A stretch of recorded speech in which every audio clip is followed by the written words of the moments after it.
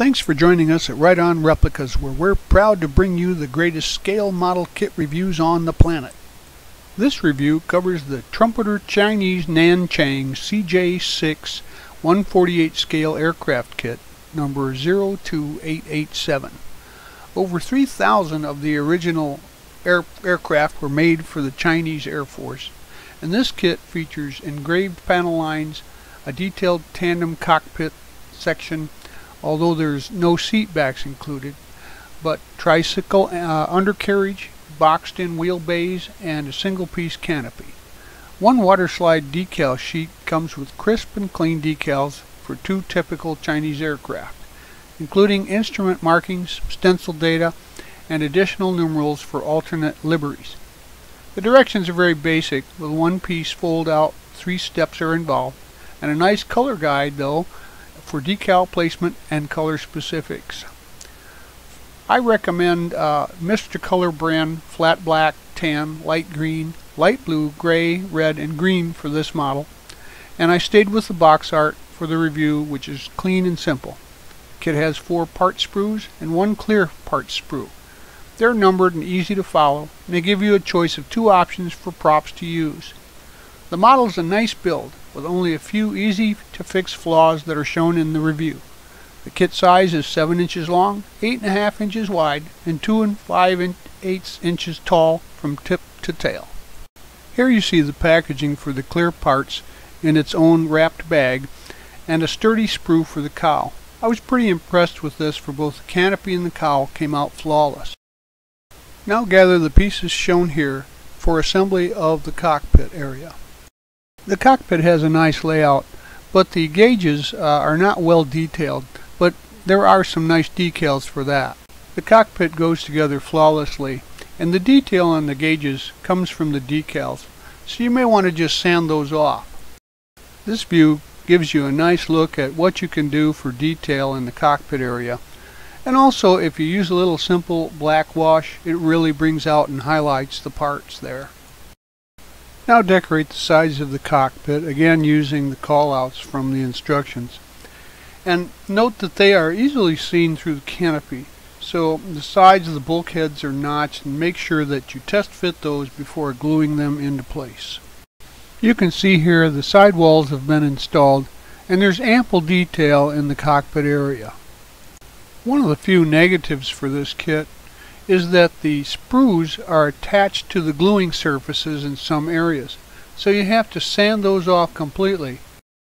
After you snip the sprue tabs loose from the part, you can see that there's still a considerable amount left, so trim those off, sand them flat for a good gluing surface. You'll find this issue along several points of the fuselage, including the tip of the tail here.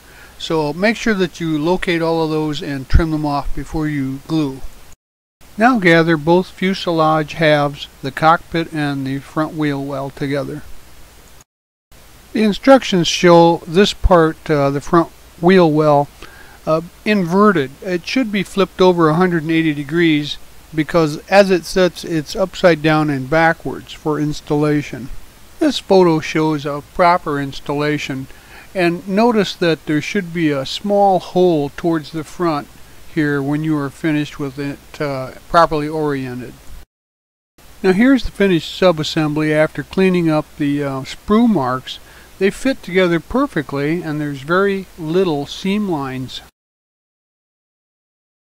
Here you can see that I've added a little light black wash to pull out some of the highlights of the interior. Gather the parts shown here, the firewall and the glare shields for the pilots. These parts are a good close fit, so they won't require much cement. Use a little bit of body putty here to fill in that seam around the firewall. There wasn't any fill required around the glare shields at all.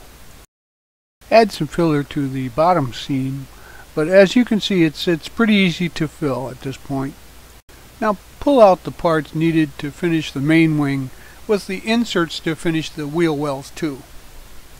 Now take a look at this piece, which is the forward section in the wheel well, and note that it has a bump on one side along with a beveled edge, and so you're going to orient it with that outward. So glue that into place as the picture indicates. Here's another look at that subassembly. As you can see, the left side's been installed and the right side is yet to be placed. You can see where the joint is indicated by the red arrow, and that actually forms the circular portion of the wheel well at the front edge. Now you glue the top portions of the wings together, and it was impressive how well they fit together for such an inexpensive kit like this. Now pull out the pieces for the rear stabilizers and get those ready to install. Add the elevators to the rear stabilizers and install those to the body of the plane. Now install the rear skid bar underneath in the tail and add the last stabilizer. Now add the clear lenses to the bottom of the wing and install the wing to the fuselage. Make sure that it fits snugly and glue it in place. Here's a close-up of that section showing how the sight lenses will look after installation. Once again, I was nicely impressed by the fit of this model. You look at the underside of the wing root there, and there's virtually no seam to be seen. Looking here at the bottom, you'll see that the seam is there on the bottom of the tail section, and that's the worst one in the whole kit, which is actually still pretty good. Now we need to start filling some of these seam lines with some modeling putty. You can get that at the hobby shop. You can see the seams being filled here on the bottom side after a little light cleanup. It won't take much, but you need to do this in order to get a good looking airplane when you're finished. Now it's time to tape off the cockpit areas and cover up the clear lenses on the bottom in order to give it a light spray of overall light gray primer. Following that, you're going to add some light a base coat of Tamiya XF-58 olive drab, which has been thinned for your spray gun, and apply that to the top side of the aircraft. On the bottom side of the aircraft, we're going to use an XF-23 light blue Tamiya paint, and then let this whole assembly set aside to dry. Now gather up the peripheral parts for the underside of the plane, including the landing gear and the flaps, and install the peripherals, but hold up on installing the landing gear. Right now we're just going to mock them up.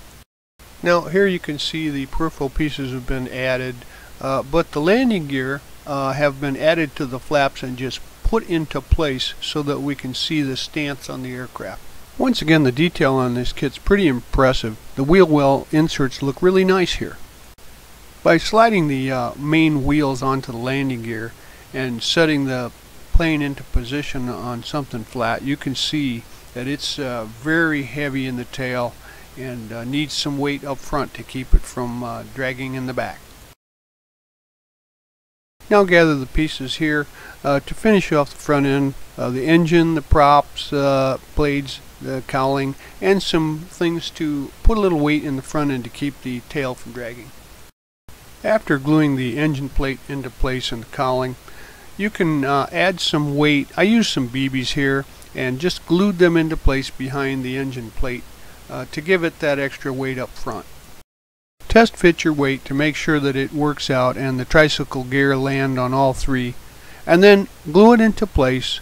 Mask off the engine plate and spray it camo green like the rest of the fuselage. Now that we've got a base coat on our plane, we're going to spray it with some overall crystal clear Krylon paint to give it a gloss finish for the decals to adhere. Now you can take the decals, cut them out, and apply them as shown in the instructions. And I recommend using some decal setting solution like micro scales in order to get the decals to stick and stay in place over contours and things. Here's an overall look of the decaled airplane. There's a few options in the kit, but I chose the box art. And as you'll also notice, the green really changed tone after the clear was applied, which is intended to look more like a Chinese green aircraft. After it's all dried, I turned the airplane over, painted the struts and the wheel wells aluminum, and the tires a rubber color, flat black. Also, I hand painted the bottom of the cowl so that it matched the underside of the plane. Now we'll turn our attention to the canopy. I used a hand brush here and just painted the framework, and then after it dried I cleaned off anything that was outside of the frame edges with a toothpick. It just flakes right off. And this was very clear and clean looking canopy. Now you can test fit the canopy into place using a sand stick if you need to make sure it fits snugly there. Now I use some Krylon flat clear paint to go over the entire model to give it the necessary sheen for a military look. Now we can do some more detailing by adding the pitot tube and the aerial mast to the aircraft. Now paint the prop blades flat black and the hub silver and assemble that, and then add some silver highlighting to the flat black engine plate so that it gets a more realistic look. Assemble the prop to the plane. Now we're going to paint the nav lights here, but remember, the red of course is on the port side to the left, and green to the right and starboard side. And we're going to add the landing light covers after we paint those, and once it's clear here, then it looks kind of reddish when you place it into the slot. Now it's time for some final touch-ups here, like of the landing light cover. Also, you might want to add some black wash to the aluminum in the wheels and wells and struts to give it that used look. So here it is. From the different views you can see that this is a really nice looking plane for your shelf display. It really competes admirably with models at that price point and scale, and I think that you'll find it goes together very well. The pieces fit very well, the molding was crisp, the canopy was clear. I can't say anything really bad about this model. Trumpeter did a good job of it. If you don't have one of these, go out and get one. They're available online at a hobby shop, on Facebook, or other locations on the internet, so that you can have one of these for your very own. Well, we hope you've enjoyed this step-by-step how to build it review from Right On Replicas. You don't want to miss any future issues, so please subscribe to our YouTube channel, and you can also find us on Facebook as well as on the web at www.rightonreplicas.com.